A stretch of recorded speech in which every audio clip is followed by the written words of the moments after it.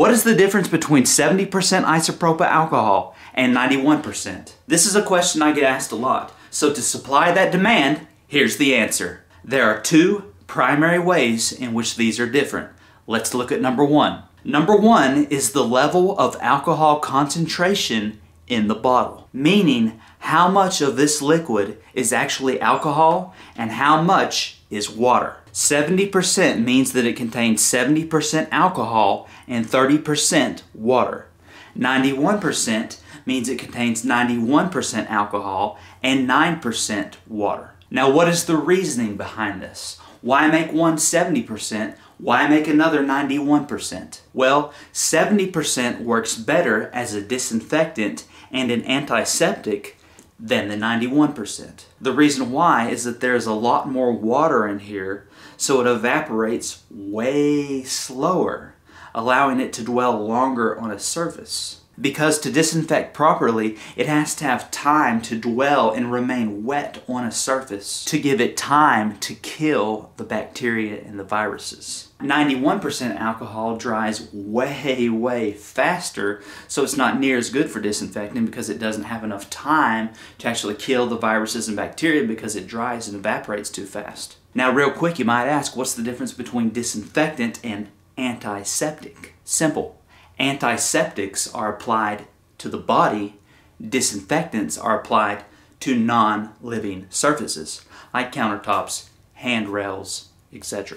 Think of an operating room. A surgeon will apply an antiseptic to the body and he will use a disinfectant on the operating table. The second way that they are different are their practical uses, basically how they're used in everyday life. We already kind of touched how the 70% is more used for disinfecting and antiseptic, right? Killing germs and viruses and bacteria on surfaces, and using this to apply to your skin before an injection or some kind of medical procedure. The slower evaporation is less likely to irritate your skin, whereas if you were to use 91% isopropyl alcohol on your skin, then because it evaporates so fast, it's more likely to irritate it and dry the skin out. Which would leave us with the question, well then what is 91% isopropyl alcohol used for? It's more used for cleaning, where you need something to dry faster with minimal residue left behind.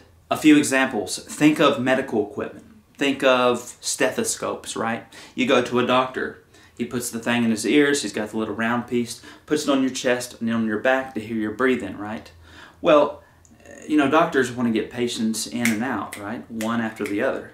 And so they can get the stethoscopes and they can put it on the patient, clean it, disinfect it afterwards, see another patient, clean it, disinfect it afterwards real fast, minimal residue, right? See one patient after the other. Now, whether doctors do that in practice, I have no idea, but that's the concept. You can clean it real fast, minimal residue, kill germs and bacteria, viruses, boom, boom, boom. Another example, think of jewelry, right? You can get your costly, expensive jewelry, you can clean it, you can degrease it, but it's going to dry really fast, so it's not going to leave behind water spots and streaks on your jewelry. Another example, think of a manufacturing or a laboratory setting. You got very precise little parts and equipment like tweezers or something, okay?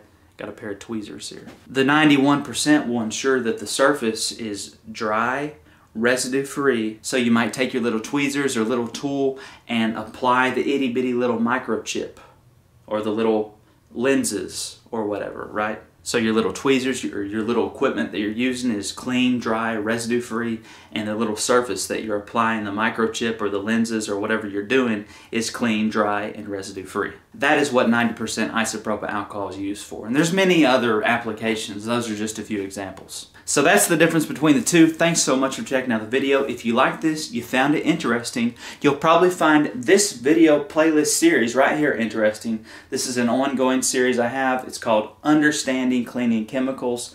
Click right here, and I'll see you in the next video.